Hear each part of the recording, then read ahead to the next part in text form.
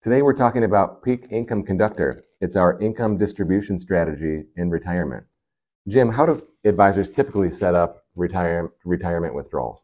Often what we see are other advisors setting up systematic withdrawals, giving a client a certain amount of money at the same time of the month throughout the year without regard to market conditions or anything that's taking place within the market. And so what happens when we're making withdrawals in a down market?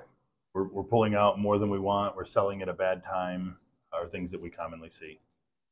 Now, when we're implementing our Peak Income Conductor philosophy, we implement a bucket approach. So when we know that we need income right now, bucket one is going to send us that paycheck, and it's invested safely in a money market or a cash account. So it's not subject to those market fluctuations. While you may have money that you need 10, 15, 20 years from now, for instance, bucket 5, that can be invested more aggressively because it'll be such a long time until we need that money. I think that has a profound impact on the emotion of retirement investing.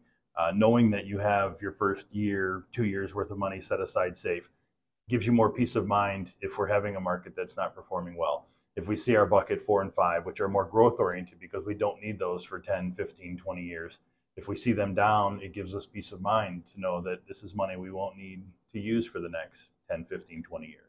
There's a lot of time for the market to come back. Plenty of time, yeah. And when we're younger, in the accumulation phase, we think of ROI as return on investment.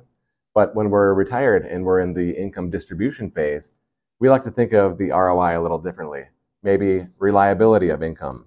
And that's what we aim to do for you here at Peak Wealth Management.